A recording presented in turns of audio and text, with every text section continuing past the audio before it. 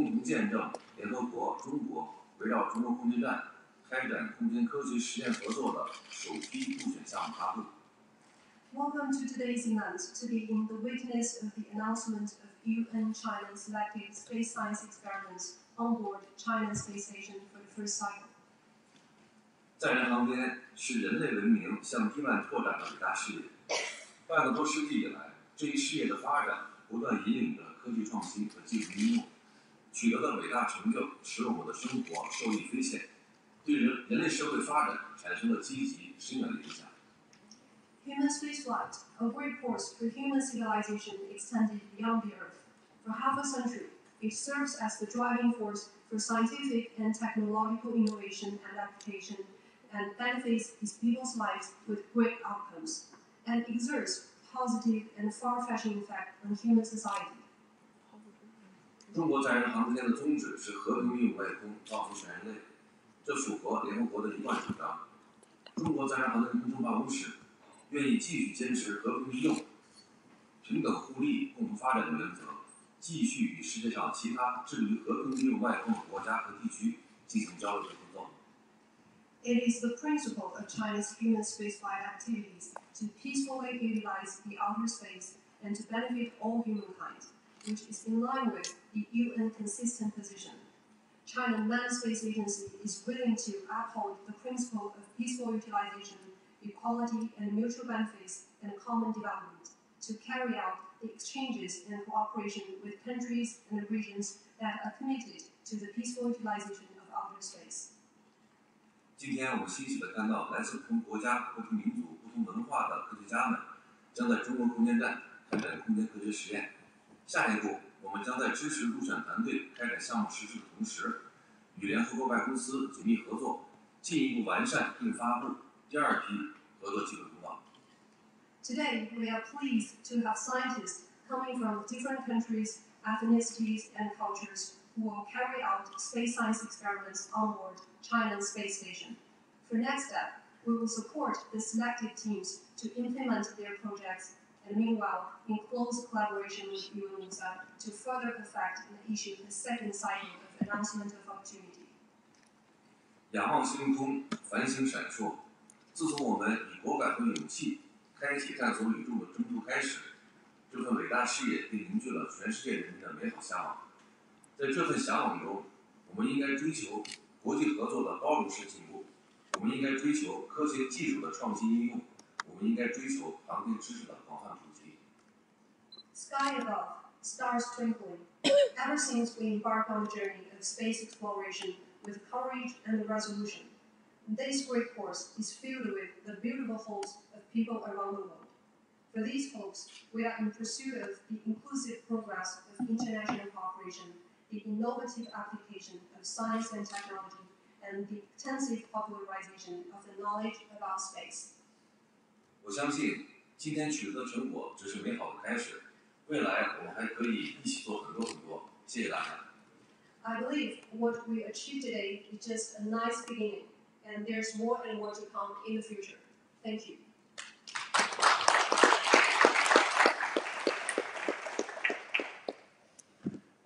Thank you very much, Mr. Hall. As was said, the announcement opportunity was last year. We were extremely surprised to have received 42 applications from different groups. This was the subject of a detailed technical review of these, and now people will announce the first set of the winners of this competition of this announcement opportunity. Well, thank you very much, and thank you very much for your great introduction and for having underlined the main features of our collaboration. Well, on behalf of the United Nations Office for Outer Space Affairs, I would like to extend really my sincere gratitude to all of you for joining us today at this event. The global space sector is thriving, and technologies have seen great progress since the first satellite was launched, yet there are still millions of people who lack access to even the basic benefits of space technologies. bridge this gap in capabilities, the Office launched the Access to Space for All initiative that is offering a wide range of opportunities in microgravity research, satellite development and deployment, in-orbit research and access to labs in low Earth orbit.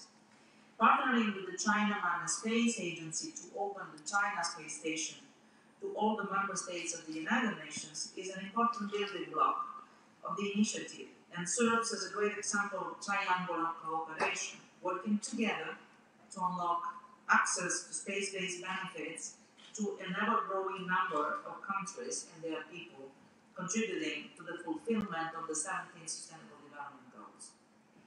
As an outcome from the application and selection process, 9 projects were selected in this cycle for implementation on board the China Space Station, including 3 that will be asked to update their respective submissions. These 9 proposals involve 23 institutions from 17 member states in the Asia-Pacific region, Europe, Africa, North America, and South America. They come from governmental organizations, private entities, and international associations. It is indeed great to see that most of the projects are collaborative international efforts. The research areas involve space life science, biotechnology, microgravity fluid physics, microgravity combustion, astronomy, and space technologies. So I have the pleasure to announce the selected experiments to be flown on board the China Space Station for the first cycle. The following 6 proposals are fully accepted. Number 1, Polar 2, gamma ray burst polarimetry on the China Space Station. This is an experiment in astronomy in space. It is applied and will be implemented by 4 institutions from 4 countries, which are the University of Geneva from Switzerland, the National Center for Nuclear Research of Poland, the Max Planck Institute for Extraterrestrial Physics of Germany, and the Institute of High Energy Physics of the Chinese Academy of Science. Number 2, spectroscopic investigation on nebular gas. This is an experiment in astronomy. It was applied and will be implemented by 2 institutions from 2 countries, which are the Indian Institute of Astrophysics and the Institute of Astronomy of the Russian Academy of Sciences. Number 3, behavior of partially miscible fluid in microgravity. This is an experiment in microgravity fluid physics. It was applied and will be implemented by 2 organizations from 2 countries, namely the Indian Institute of Technology and the Université Libre de Bruxelles in Belgium. Number 4, flame instabilities affected by vortices and acoustic waves. This is an experiment in microgravity fluid physics. It was jointly applied and will be jointly implemented by 2 institutions from 2 countries, which are the Tsinghua University from China and the University of Tokyo from Japan. Number 5, tumors in space. Signatures of early mutational events due to spaceflight conditions on 3D organoid cultures derived from intra-individual healthy and tumor tissue. This is an experiment project in space life science and biotechnology. It was jointly applied and will be jointly implemented by 4 institutions from 4 countries, namely the Norwegian University of Science and Technology, the International Space University, the Free University of Amsterdam in the Netherlands, and the Belgian Nuclear Research Center. Now I would like to give the floor to Mr. Hao to announce the remaining. Please, Mr. Hao. 谢谢，下面我继续宣布入选项目。 Now I continue announcing.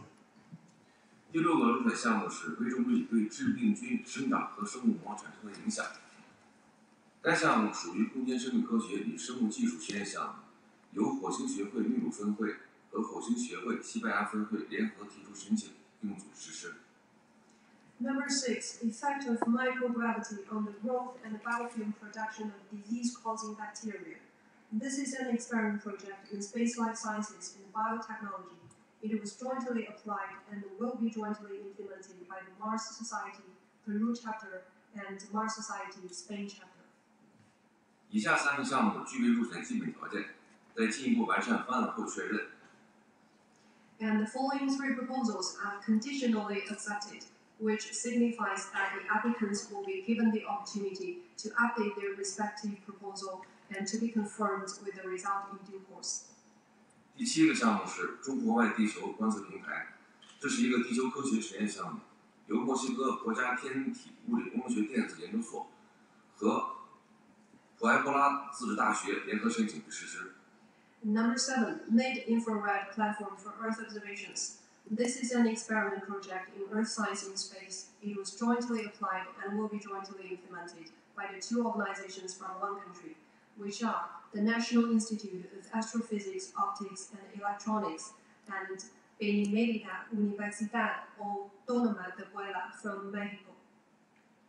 第8个项目是用于空间应用的多节砷化钾太阳能电池的开发，这是一个空间应用技术实验项目，由沙特阿拉伯的国家纳米技术和先进材料中心以及阿卜多勒阿齐兹国王科学和技术城联合申请实验部实施。And number 8. Development of multi-junction gallium arsenide solar cells for space applications. This is an experiment project in space utilization technology.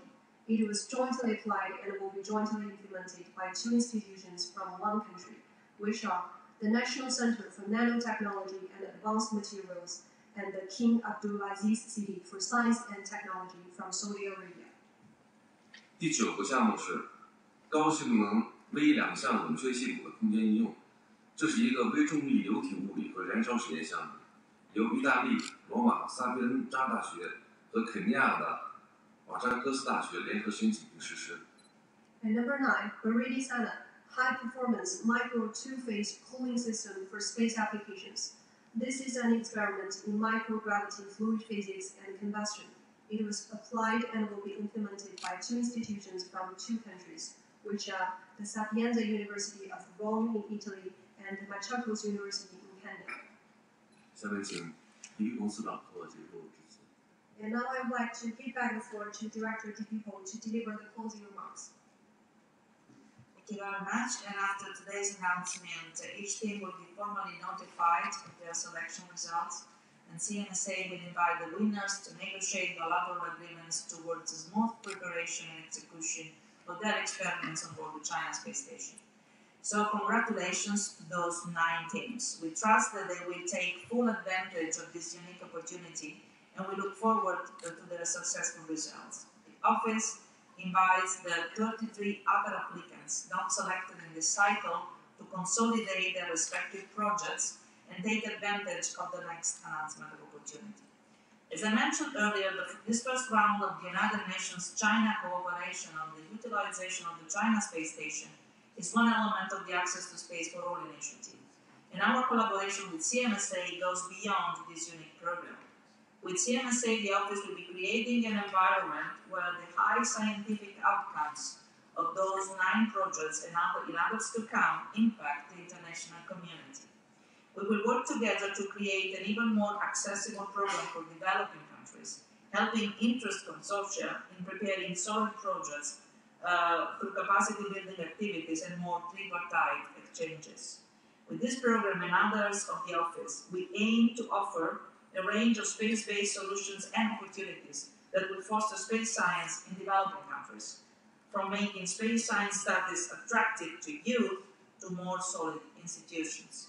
Again, my sincere gratitude is extended to the government of China and the China Manned Space Agency for its ongoing significant contribution and the great support to the work of the office. Thank you very much.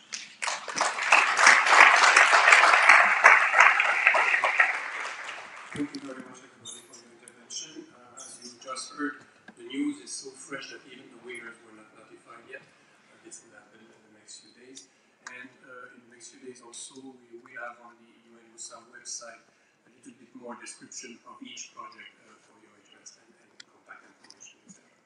So you are invited now by our colleagues from CNC to join us to a light lunch on the second floor next to the coffee corner. There should be a sign and the food waiting for us. Thank you very much.